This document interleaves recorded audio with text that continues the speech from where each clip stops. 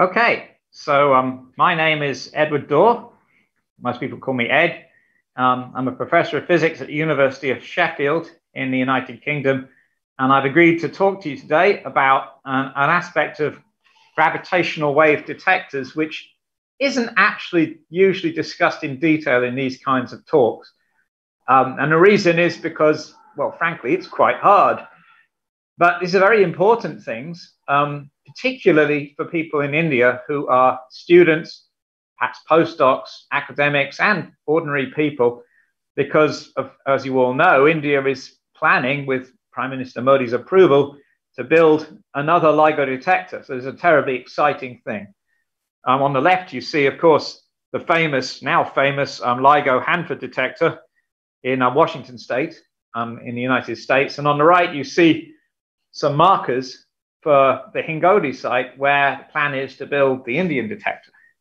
Now, of course, the detector is a large and impressive machine, as you can see from the picture of the Hanford site, and I'm sure you've all seen that before.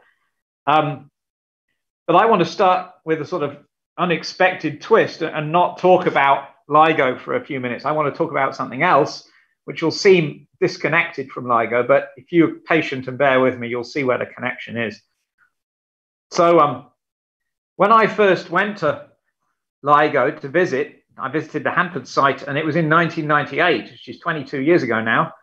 And when I looked out of the window of the aeroplane, flying over there from Massachusetts, from MIT, which is where I was working as a postdoc at the time, you look out of the window and you see this picture on the left shows you what you see. And of course, you can see we're quite high up here, probably about 30,000 feet up, maybe 35,000. And you can, of course, see a road. But then, of course, the thing that you really can see is all of these very circular patches. And they're, of course, fields of crops, because the American West, east of the Rocky Mountains, but in the West, and then also on the other side of the Rocky Mountains, in California, in those states, is covered in agricultural fields. And nowadays, the fields are quite often circular, or they form arcs of circles. Now, of course, when you first see this, it looks a bit strange, because I'm not used to seeing circular fields. I'm from England, where the fields were laid out during Anglo-Saxon times and haven't changed that much since. But if you look carefully at one of these fields, what you see is the reason they're that shape, and you might have guessed this, is because they're irrigated, they're watered. And this oval that I've made in yellow is circling the irrigation system, and you can see the water vapor rising off the irrigator. And it's pretty impressive, actually, because if you look at the length of this thing, it's about, well, just eyeballing it, it's about 1 kilometer long, actually. And it's delivering irrigation water. And the reason the field's circular is because the end furthest away from you in this picture is fixed, and the end nearest to you is rotating around. So, of course, it traces out a circle, and that circle defines the field. So you've got a field with a 1 kilometer radius irrigated by water. The thing that is interesting, and the thing that connects this to LIGO eventually, it's a bit of a long road, is that this irrigation pipe is dead straight. It's as straight as the LIGO arms almost. And it moves around in a circle. Now, the LIGO arms don't have to do that, of course. They're fixed to the ground. But this thing moves. And it doesn't all move together. The bit in the middle doesn't move, and the bit at the outside edge moves around at a constant speed. How is this possible? How can that be? How can this machine exist? You certainly can't sit in the middle and twist the pipe.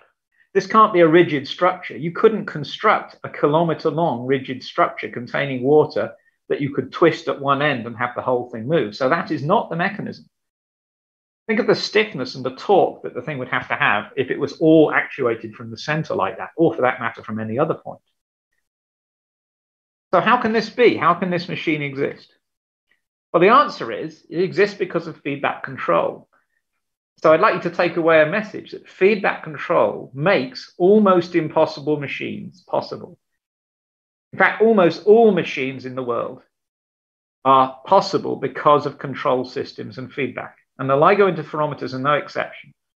And many of you will know this. I don't know what level of torque I'm supposed to be giving here. I don't know whether you are all already experts on all the LIGO technology, or whether you're all newcomers, or whether there's a distribution between those things. So I've had to try and guess at a level that everybody will find interesting. So I hope I succeed in that. So what this system consists of is sections, each of which consists of a stiff girder with motor-driven wheels on one end and a hinge that connects it to the next section. And when you put together a bunch of these sections in this photograph, you can see them going into the distance. You get a very long water pipe, and there are sprinklers that hang off it and actually do the watering. Now, here's the clever bit. The hinges incorporate a thing called a linkage, which is basically a bar which connects the two sections on either side of the hinge. And I've drawn a diagram of it at the bottom. If the hinge bends away from straight, if it bends away from an angle of 180 degrees with respect to the next section along, then a contact connects, and that contact supplies power to the motor. And the motor then pushes this end next to the hinge forward until the joint is straight again. It's a very, very simple switch, power supply, and a motor. And each linkage section has that little machine on it. Now, when you connect these linkages together in series, and you connect the outermost wheel so it's always moving, and the innermost section fixed at the other end to a fixed point, you know, a stake driven into the ground or a concrete foundation or something, then what happens is the outermost wheel starts running because it's running all the time. The hinge that's next along becomes bent. That activates the switch, which turns the motor on, and then that wheel starts running. Now, after a while, of course, the next hinge along in the sequence becomes bent and its motor starts running. So the outer wheel is always running, and all the other wheels are switching on and off with the outcome that all of the hinges should be as straight as possible at all times. So when you do this, what you end up with is an outer wheel always runs, and inner wheels which run less and less of the time as you get towards the middle, where there's no need for a wheel because it doesn't move at all. So this is an example of feedback control. It's a very simple type of control, and it's got a name in the business, a sort of colloquial slang name. People call them bang-bang servos. And the reason they call them that is because when the motor switches on, it makes a bang. It's an abrupt switching on. And when it switches off, it makes another bang. I mean, it's not a real bang. It's an electrical bang, if you like.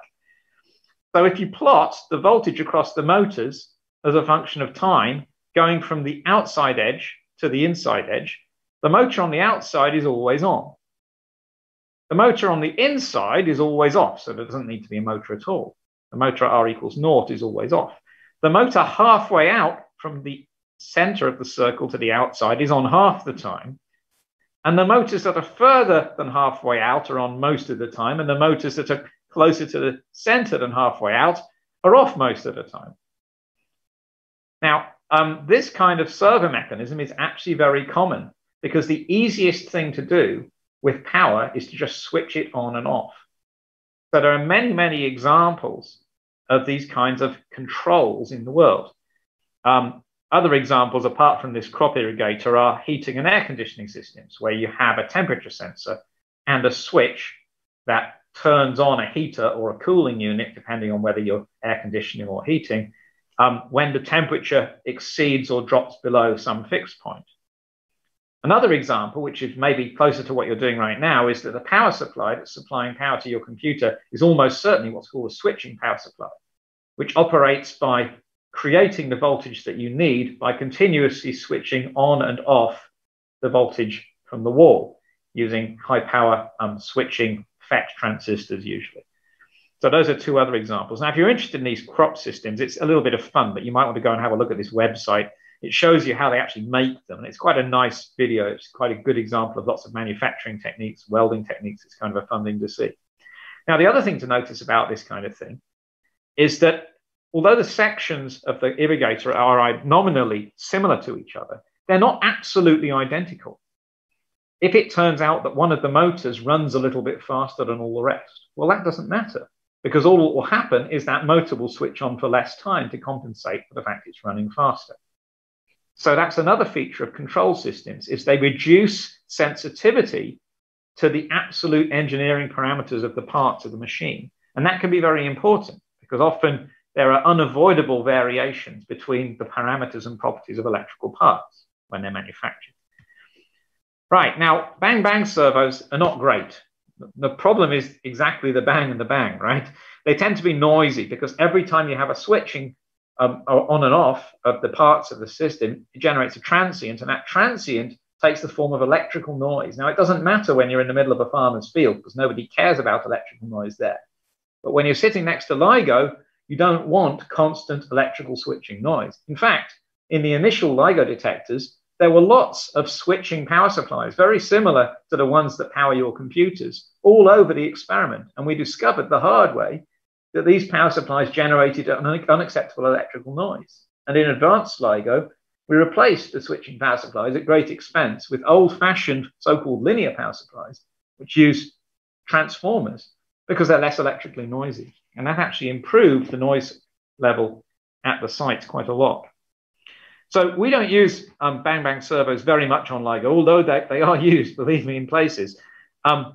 We use linear servos. Now, in a linear servo, a linear control system, what you've got instead of abrupt switching is that you've got a parameter which can be adjusted in proportion to a sensor signal, and the sensor signal can take a continuous range of values.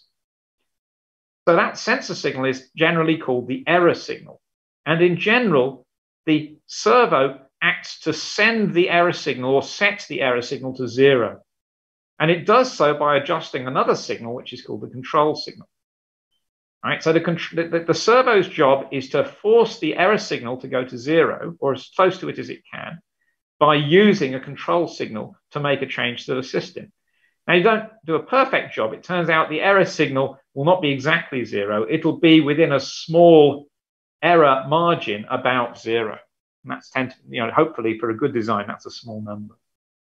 So feedback control is used in LIGO to stabilize many different things, to make the interferometer behave itself so that it can operate as a gravitational wave detector.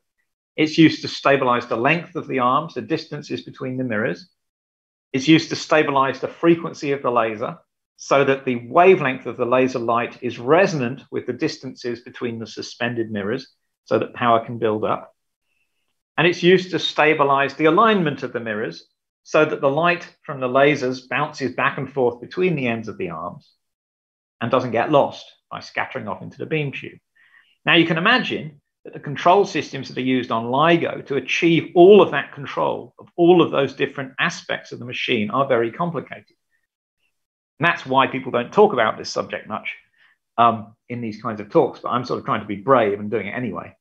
So before diving into controls on LIGO, I want to go and do another example, which is an example from electronics. And it's a very simple electronic component, which is controlled by a linear servo, not so dissimilar from the servos that control LIGO in some ways. So some of you will have heard of components called operational amplifiers. They're ubiquitous. They're very, very common in analog circuits. They're components of things like filters, amplifiers that do all kinds of jobs in the world. And this is a picture of one. It's called an OP27. That's a very common low noise operational amplifier. Analog Devices make them, Texas Instruments make them, loads of people make them. And I'm going to explain to you how an operational amplifier works by starting with its properties. Now, its properties are very simple. It's got power supply at both plus a supply voltage and minus a supply voltage. So this could be, for example, +5 and -5 volts. And it's got 2 inputs and 1 output. And very simply, the output voltage is a gain multiplied by the difference between the voltages on the 2 inputs. So V out equals G times V plus minus V minus, the difference between these 2 voltages. That's the first property. Now, the second property is that the current load from the amplifier, the current drawn, the current going into the operational amplifier or out from it on both of the inputs is very, very tiny. those currents can essentially be regarded as zero. So it doesn't draw any current. It draws such small currents that it doesn't matter. The other property, which is important, is that the multiplicative factor, the G that multiplies the difference between the inputs to give the output, that G is a very large number of order 100,000.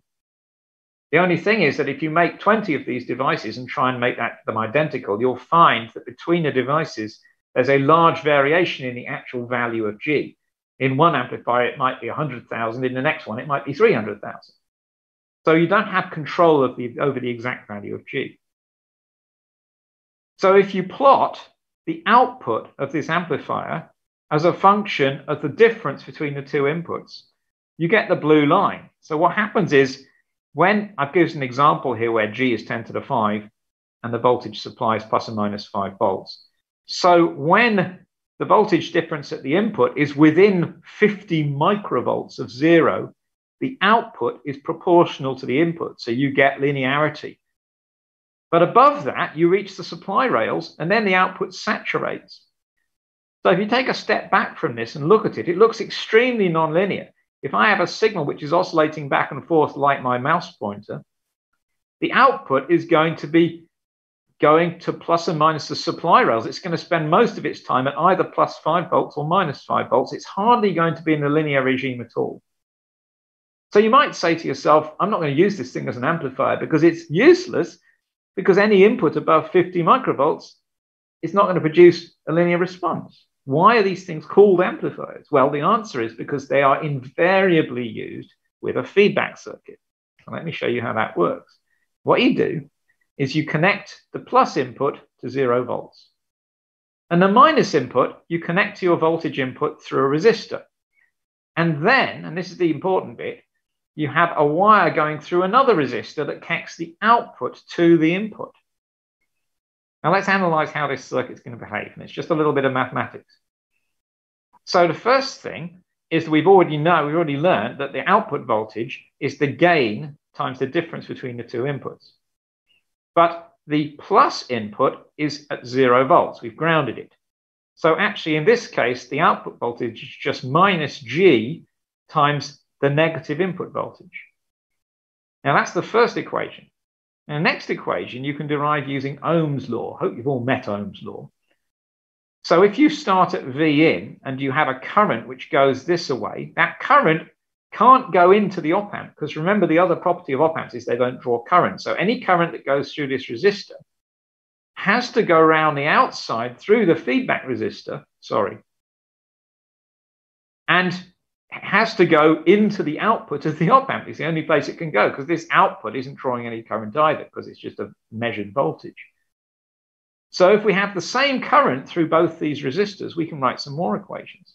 We can write that V minus is V in minus the voltage drop across the RA, which is just I times RA. So that's another equation.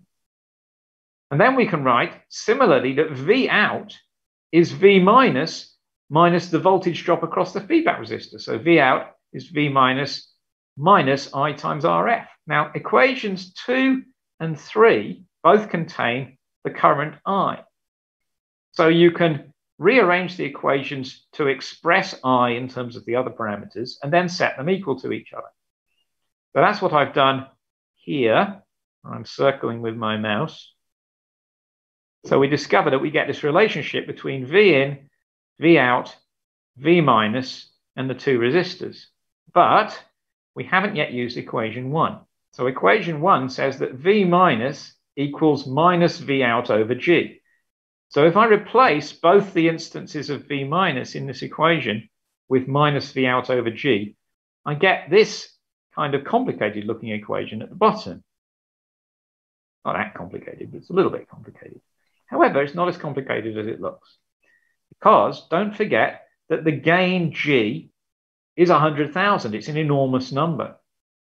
So looking at this equation, there's two terms that contain 1 over G. But those terms are a factor of 10 to the 5 smaller than the other two terms, because G is large. So if I cross those two terms out because they're insignificant, and then rearrange the two terms I've got left, then I get the ratio of V out to V in, which is the voltage gain of the circuit, or sometimes it's called the transfer function of the circuit. And it's very simple. It's minus the feedback resistance divided by the input resistance. Notice that the voltage gain of this circuit doesn't depend on G at all. Now that's really interesting, because I told you at the beginning of this discussion that G was not very well determined by the manufacturing process. It could vary by a factor of 2 or 3 or even 5. But that doesn't matter, because when you use an op-amp in a feedback circuit, the parameter G doesn't actually define the important properties of the circuit. It just enables the feedback to work properly. Another way of thinking about the circuit is to write it like this. So we've got V in, and then we've got 2 resistors, and then we've got V out at the bottom. So this forms a potential divider. And then we can measure the voltage in the middle between the 2 resistors, and that's V minus. And the way to think about it is that V out adjusts itself so that for a given V in, V minus is 0 volts. So that means when V in is positive, V out has to be negative.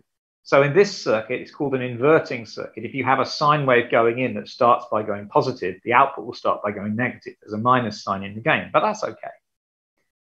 So that's how an op-amp in negative feedback mode works. And some of you have seen that whole thing, and maybe you've all seen it, I have no idea.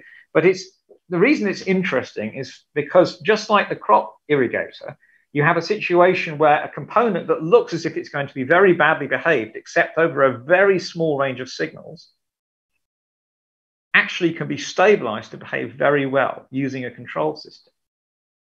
Right, so that's the next example. Now we're on to this example. Finally, after 23 minutes, we're on to LIGO. So you've all seen this picture before. You've got a 4-kilometer interferometer, laser beams fired down 4-kilometer tubes, bouncing off mirrors suspended from wires at either end of the 2 arms.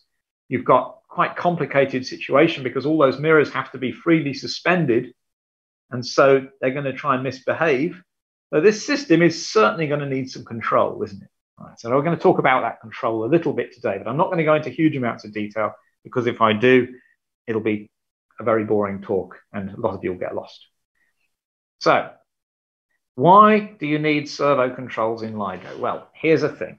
LIGO has to have an enormous gain, rather like the operational amplifier, because it has to be able to amplify signals where the mirror motions are less than an attometer, less than 10 to the minus 18 meters. So in order for those signals to be detected, the machine has to be linear, but it has to have a large enough gain that you can detect these tiny motions. So that means that the interferometer is going to try and saturate the signals which are much larger than 10 to the minus 18 meters. So in order to stop it saturating, you're going to have to control it. Okay? And of course, there are much larger signals trying to move those mirrors. The most important one is seismic noise. But there's also another source of noise called gravity gradient noise, and that's where the local gravitational field in the vicinity of your mirrors is undergoing fluctuations because of anthropogenic environment. And that's another source of environmental noise that affects LIGO. Here's another thing you need to control, the laser. The laser frequency must always be such that the wavelength the laser is putting out is matching the resonances between the mirrors in the arm cavities, and also matching the common mode length of the whole interferometer. So I'll show you the optical configuration in a minute, though I expect you've seen it in one of the previous talks. But perhaps one of the previous talks will have talked about power building up in the interferometer. Well, that's only going to be possible if the laser has the correct wavelength to drive the gaps between the mirrors into resonance. And that doesn't happen for free. It happens because of control. So all of these things, the motions of the mirrors, which are going to be affected by seismic noise, that seismic noise is going to have to be nulled out so that you can see the gravitational wave signal, so that you can keep the detector in the linear regime, so it acts as a gravitational wave detector and not just a glorified pendulum, right? And finally, the optics, the laser light itself has to be under control so that the optical state of the interferometer is linear as well. So here's a picture, another one you will have seen before. Okay, so this is the advanced LIGO optical configuration, and I'll just walk you through some of the elements because maybe you've forgotten them since last time you heard a talk on this stuff. Over here on the left, we've got the master laser. Then we have an optical modulator, which introduces modulation sidebands onto the laser light. We're not going to talk too much about modulation today. You might just want to note that the modulation frequency is, well, there's two of them actually, 9 megahertz and 45 megahertz. That's a much lower frequency than the frequency of the laser carrier, which is about 10 to the 14 hertz, right? So this is adding a very slow phase modulation to the laser carrier. Then you've got this mode cleaner. What that does is it makes the spatial shape of the laser beam a two-dimensional Gaussian. It gets rid of all the higher order mode content, or at least attenuates the higher order mode content. And it does that using a very high finesse resonant cavity. So of course the laser light has to be resonant with the length of this cavity. And then you have, so out of this system, you get about 22 watts of laser light. Now then you go into the interferometer itself. So there's this power recycling mirror. That defines one end of this Michelson interferometer. It's a power recycled Michelson interferometer. So light bounces back and forth between this mirror and the super mirror that is effectively the rest of the machine. If you look into this mirror, it looks just like another mirror, even though it's sending half its light down the X arm and half its light down the Y arm. If you look into it, it looks just like another mirror. So this is another cavity. So you get buildup of power in that cavity. So you get about 800 watts here. And then the interferometer arms contain two more resonators. Now these resonators are really long. These are really the gravitational wave detectors, these two resonators. And there's 4 kilometers between these mirrors. So in these arms, you get further power buildup, stepping up from 800 watts to about 100 kilowatts. There's an awful lot of power in these arms. Now all these test masses, which you see labeled, including the power recycling mirror and the mirrors of the mode cleaner, all of those are suspended from wires. And then there's this complicated bit at the output called signal recycling, which I'm not going to talk about much today. It allows you to tune the frequency response of LIGO. That's all I'm going to say. So all of these mirrors are suspended from wires. They're all free, nominally free, to move in many degrees of freedom. They can move parallel to the beam. They can tilt either in the horizontal plane or the vertical plane. That's called pitch and yaw. So they can pitch, they can yaw. And every time they do something like that, usually driven by seismic noise, they try and move the interferometer away from the state which you need it to stay in for it to be an effective gravitational wave detector. So we have to control this machine, which means we have to determine its state by making some measurements. We then have to define some error signals, which we are going to try and set to 0. And in setting those error signals to 0, we have to drive the mirrors. We have to move them around to preserve them in the state where the error signals are close to 0, which by carefully designing our feedback system, that state will be the state where the machine is sensitive to gravitational waves. So I'm going to superpose on this now a sketch of the length control system. This, by the way, is just controlling the distances between the mirrors. It's not even talking about the alignment of the mirrors. That's a whole other control system, which I'm not going to have a chance to talk about today. Okay. So here's my control system. You can see it's a kind of a complicated one. Unlike the operational amplifier, where there was a single error signal, which was V minus, and a single control signal, which was V out, in the case of LIGO, there are many error signals and many control signals. So the control system for length is what is called a MIMO control system. MIMO stands for multi-input, multi-output. So just to run you through it, all of you'll see that there's some darker red lines appeared here. These show you places where the machine state is being sampled optically. So at the power recycling mirror, there is a way of measuring the power reflected off the back surface of that mirror. And so this red line represents the laser light going into this thing, which I'm circling with my mouse, which is a photodetector. So that's one sensor that you've got connected to your control system. The next one is the output of the interferometer itself. So the output of the interferometer is represented by these photodetectors here. And just for illustrative purposes, I've connected one of those photodetectors as the next input to my control system. And finally, there's a port called the pickoff port, which samples the power actually in the Michelson interferometer. So that's between the recycling mirror and the signal recycling mirror and the input test masses. So inside this little cross, the pickoff takes the power out of there and samples that on a photodetector as well. So the photodetectors take these 3 optical signals and convert them into 3 electrical signals. Now, these electrical signals are then mixed down to a much lower frequency. That's a technique called heterodyning. They're mixed down at the same frequencies at which the resonant sidebands were introduced into the laser light right at the beginning of the chain by this electro-optic modulator. So there's mixers that go at 9 megahertz and at 45 megahertz. Now, these signals coming out of these mixers are the inputs to your control system. So they're the things that are used to define the error signals, the things that you're trying to set to 0. The outputs to the control system are these purple or pink lines. And you'll see they're labeled by acronyms. So ETMX is the end test mass in the X arm. So that's this one that I'm circling now. ETMY is the end test mass in the Y arm. ITMX are the intermediate test masses or the inner test masses in the X and Y arms. So that's these 2. I guess they're called input test masses. That's what I stands for. I have trouble with these acronyms as well. And then BS is the beam splitter, so you can move that too.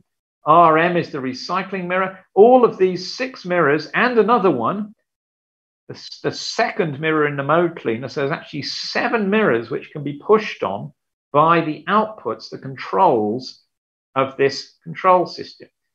And what this control system actually does inside is actually quite complicated. And I don't suppose you find that all that surprising, but what it does is it connects these 6 inputs, measures those inputs, uses them to define some error signals, and then those error signals are used to control these 7 outputs.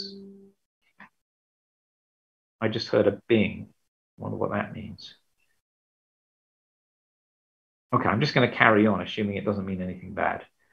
So let's have a look at what this actually looks like in the control room, because you can imagine that this control turns into some kind of thing that you have to worry about when you're operating LIGO, and of course it does. So this is what it actually looks like. Now, this is a terribly complicated diagram. I was actually there when this was designed. It was designed by Peter Fritschel and Nergis Mavalvala for initial LIGO in probably about 1999. I remember them sitting together and putting together this screen at LIGO Hanford. But it's not as complicated as it looks, because you can see over on the left, there are lots of little black lines, 1, 2, 3, 4, 5, 6 inputs. And then those 6 inputs go into this thing called an input matrix, which is basically a matrix of numbers that connects the 6 inputs to 4 outputs. And those 4 outputs, I've drawn this yellow box around the 4 sections of controls that do things with these outputs, and all that's in these boxes are filters which perform signal processing on the signals that are coming out of this matrix.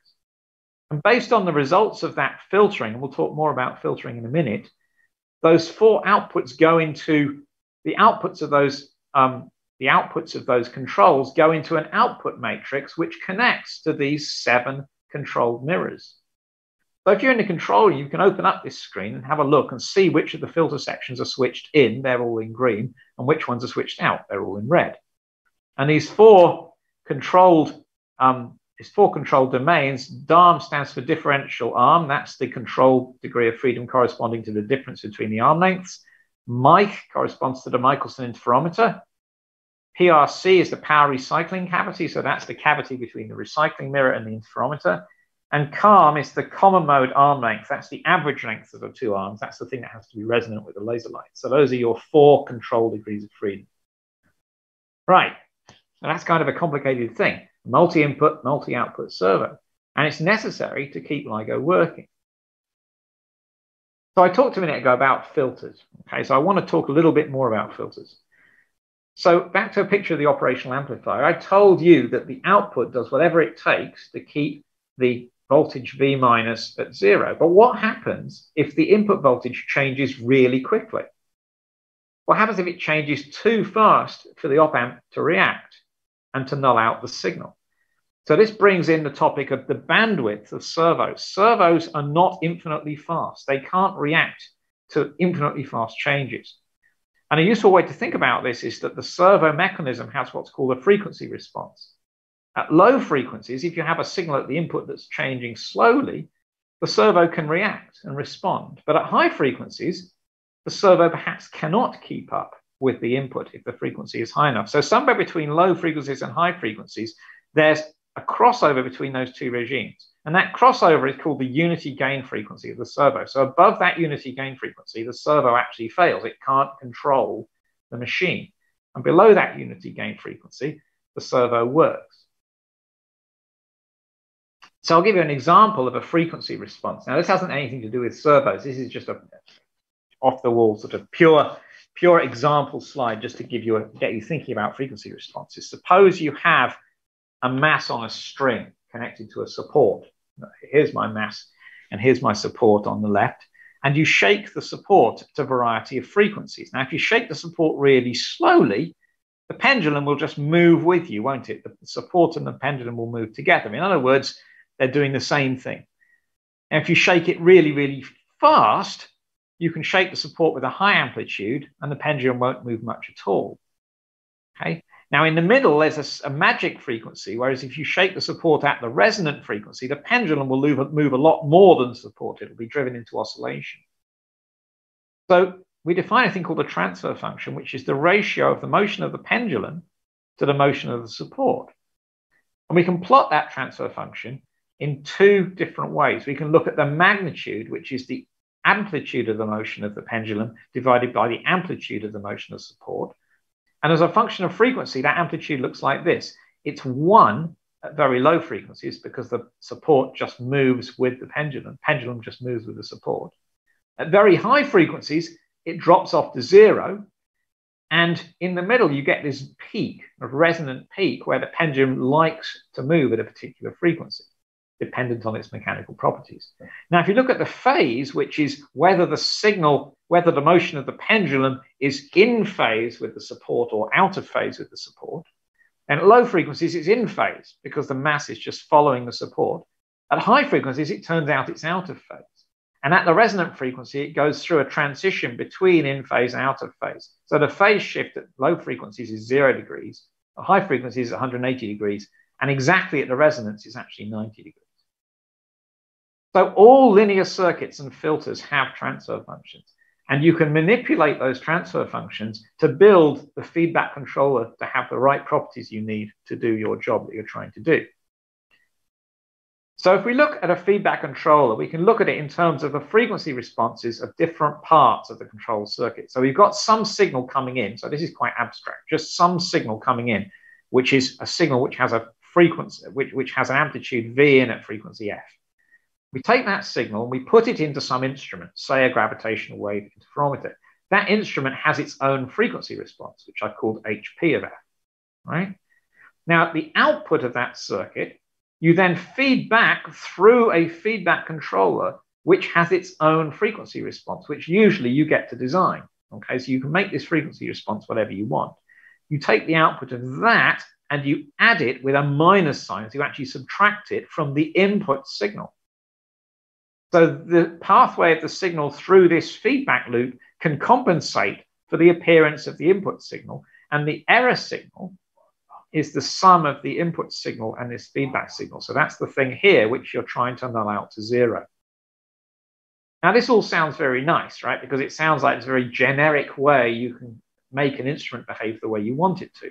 But because of this element of feedback, you also have to be very careful, because if you design your feedback controller wrong, then it can go into uncontrolled oscillation. So if you've ever played the electric guitar, if you put the guitar really close to the amplifier, you get a horrible noise, don't you? You get this whining, horrible feedback sound. And that is the feedback between the guitar and the amplifier being driven into oscillation.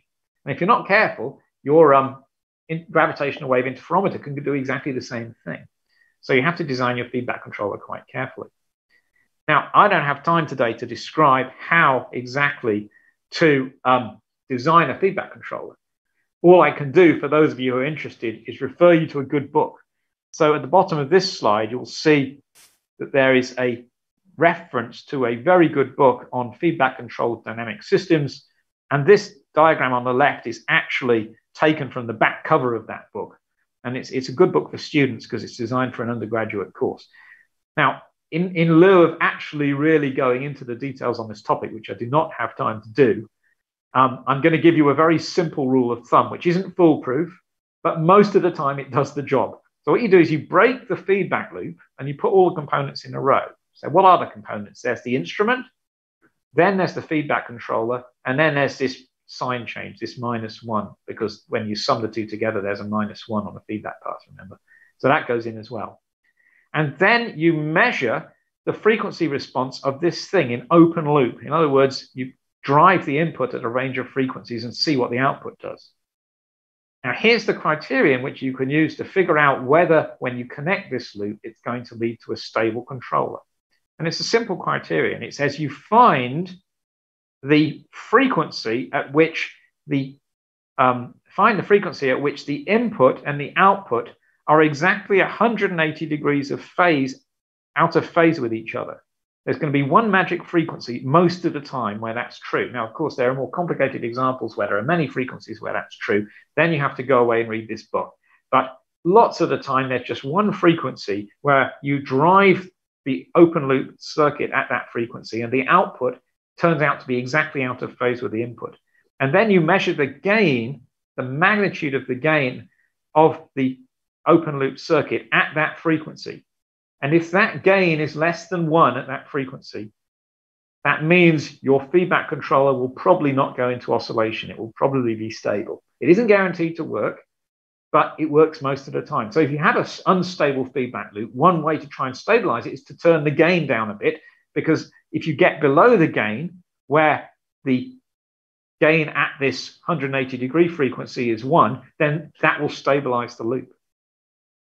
So this is a complicated topic, but I recommend you have a look at this book or some other book that describes feedback control if you're interested in this, because it's really an important thing for gravitational wave detectors, and it's an interesting subject in its own right too. So why doesn't the feedback control system in LIGO actually suppress the gravitational wave signal? Well, that's actually kind of a silly thing, but it turns out to be really important. Well, I guess by luck more than anything, the seismic noise in the Earth's crust occurs mostly below a frequency of about 20 hertz, right? And the seismic noise that's at higher frequencies can be got rid of by seismic isolation systems that we can build. And so the combination of our seismic isolation systems and the fact that the seismic noise is dropping off anyway at high frequencies leads to the fact that most of the noise you have to control away is down at frequencies below about 20 hertz. By the time you get up to 100 hertz, which is where the signals we're trying to detect are, gravitational wave signals are actually, when they arrive, the dominant signal. If you servo away the noise, you have to servo away the signal as well. The machine doesn't know the difference between signal and noise. They're both just signals as far as the machine's concerned. But at frequencies like 100 hertz, it turns out that the gravitational wave signals are above the noise. And so we can detect something. And that's the sort of miracle of ground-based gravitational wave interferometry. It just turns out that you can build a sensitive machine on Earth sensitive to these relatively high-frequency gravitational waves. Other things are stabilized in LIGO as well. I've mentioned laser stabilization. So here's, again, master oscillator. You've got all of these amplifiers. There's one here, there's one here. And then the laser light has to make it through this high finesse pre-mode cleaner cavity, which is trying to clean up the beam. Then it has to make it through another suspended mode cleaner, which it also has to be resonant with. All those resonances are maintained by a network of feedback control systems. And if you want to read about that, this reference at the bottom talks all about it. And you can see top left a picture of the laser table. It's a complicated beast because it's got all these amplifiers on it and all these control systems and the master oscillator and all the electronics to support it. So it's a complicated thing, but it works because of feedback control. Another side of this is lock acquisition. So if you're actually operating a gravitational wave detector, you will know that the machine starts out uncontrolled, and then you have to bring it into the controlled state. And that itself is a very complicated job. And there's a whole story behind the acquisition of lock in LIGO. This paper, this optics letters paper, is the statement that LIGO actually achieved lock with initial LIGO, and it's from 2002. So it's almost it's an old paper, 18-year-old paper now. But you'll notice that unlike most LIGO papers, there are a very short author list on this paper. 1, 2, 3, 4, 5, 6, 7, 8, 9, 10, 11, 12 authors, including one Indian and one Pakistani. Right? So this shows you that this kind of job of stabilizing and running machines, actually in LIGO, it's surprising what small groups of people tend to work on these kinds of tasks, on getting the machine actually into the state where it can detect something. The analysis papers, there's hundreds of people working on analysis, but the instrument work tends to be the work of much smaller groups. All right, so I've got to the end. So I'm going to make a summary. So the first thing I'd say is that servo mechanisms and feedback controls are critical to the operation of gravitational wave interferometers. If you get a job working on a LIGO-like detector, you will spend most of your time locking servo mechanisms or redesigning them to work better. I've only had time for a very brief introduction to this subject. I tried to avoid most of the mathematics. You'll notice I skipped a page of mathematics because I realized I was going to run out of time.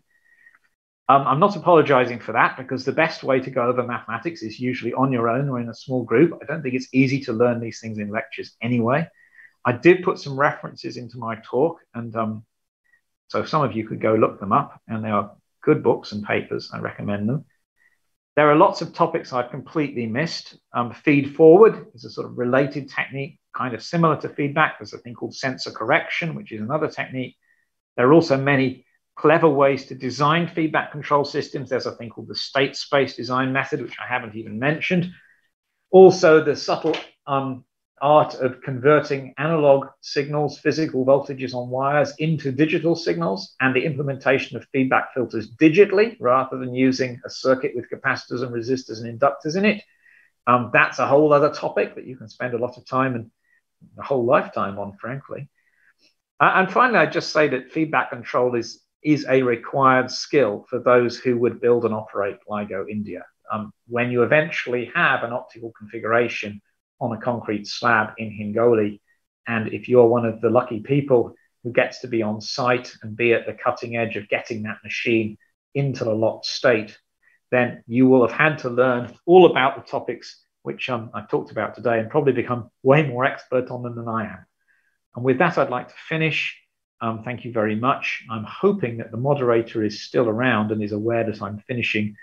And I think there might be some questions. So I'm going to stop sharing the talk at this point and go and look at the Google document that contains the questions. Okay. Let's see if I can find it.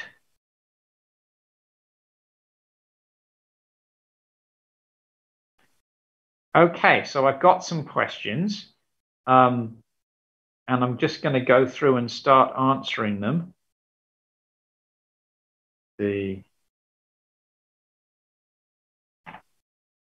So can somebody just type in the chat that they can hear me, just to make sure, because I just want to make sure that I'm still connected.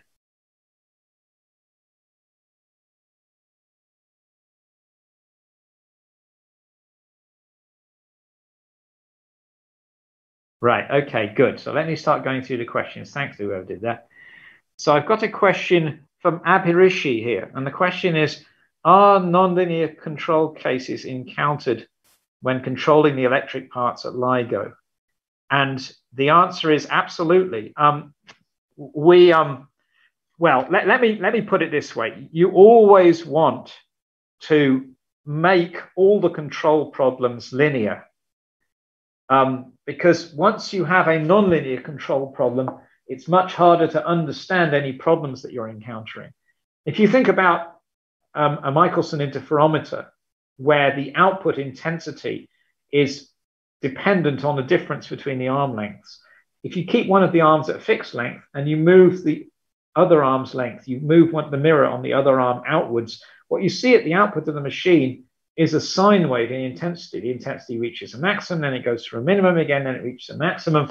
So the output is, for large enough displacements, is highly nonlinear in the input. Okay, that's the norm. Almost all servos have nonlinear behavior in the plant that the servo is controlling. But if you can stabilize the positions of the mirrors so that you restrict the motion of the mirrors to within a small displacement from a fixed intensity using a control system, then the output will be linear with the input over that small range. And you try and operate the machine in that linear regime. Now, I think the question might be asking whether LIGO uses some more elaborate nonlinear control at all. And I think the answer is that for the servos that are controlling the actual machine and the critical degrees of freedom of the machine, like the differential length and the alignment, everything is a linear controller. And the controller's job is to keep everything linear, essentially. There are, in some sense, a bang-bang servo, which I talked about at the beginning, is an example of a nonlinear control system. We try to avoid using those because of the noise issues I alluded to. But there will still be some switched mode drives in LIGO. The reason is that basically anytime you have a really high power driver, the sort of leading technology for applying high power is switched mode MOSFETs. And those are what's called Class D devices, and they operate as switches. They don't have a useful linear regime. You try to avoid those kinds of drivers anytime you can because they introduce noise. But I suspect that for some things, such as pumps and motors, you can't avoid it. You're going to have some switched mode drivers present. You just try to have as few of them as you can. So the next question is from Diksha Dixit. How is gravitational gradient noise prevented? Let's see. I don't think you can actually prevent gravitational gradient noise, and that is one of the problems with it. You can't use the one way you can get rid of it is to build an underground detector. And so this is why the Einstein telescope proposed in Europe would be underground. It's so that the test masses are surrounded by rock, and surrounding the test masses in that way stabilizes the gravitational potential in their vicinity with respect to the gravitational potential you get at the surface of the Earth. You get away with it in LIGO because the detectors, at the sensitivity level at which they were designed, gravity gradient noise is not the leading noise source. Okay, so your answer is you can't sort of prevent it. You can just put your detector somewhere where it's smaller, and that's what future higher sensitivity detectors will probably do. And so the next question is from Anupam Ghosh. What kinds of solutions are employed if the signal and noise fall in the same frequency range, unlike LIGO? Well, it's a great question. I mean, my view of it is that if the signal and the noise are at the same frequency, and the signal is a transient, so it's only present for a very short amount of time, you really are stuffed. There is no solution in that scenario. You do have to have a signal that pokes up above the noise if you're going to detect it and it's a transient. Now, the other case is where the signal isn't a transient, where the signal is a continuous signal. So you might get signals like that, for example, from rotating neutron stars. If they have a non-axisymmetric mass quadrupole distribution, if they're rotating and they've got a mountain on their equator, then they emit a continuous stream of gravitational waves.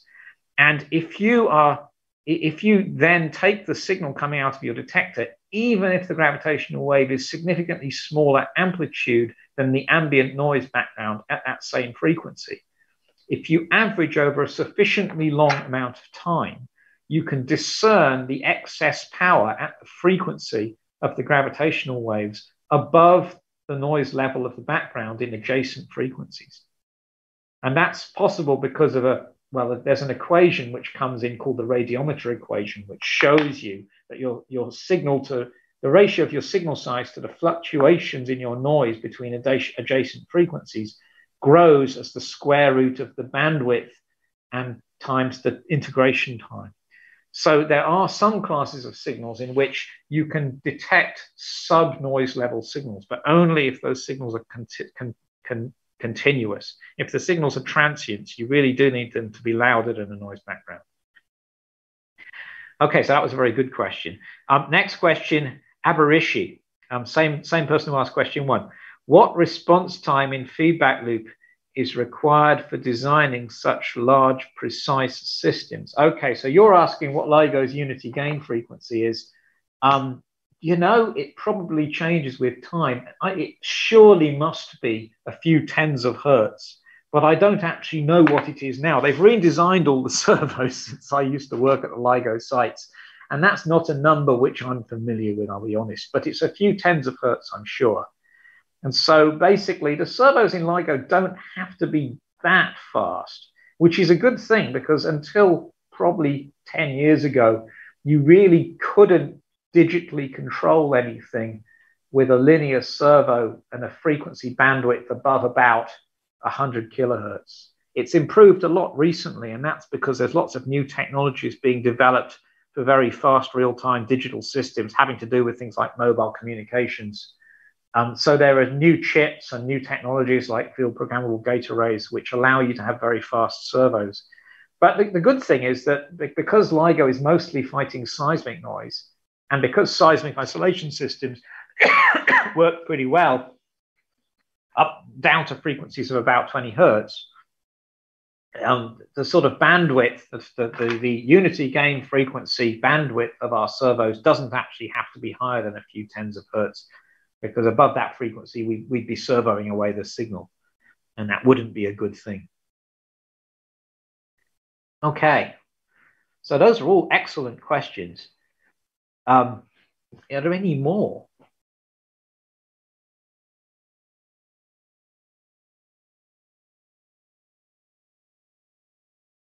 There are no more questions. Well, I've really enjoyed talking to you all.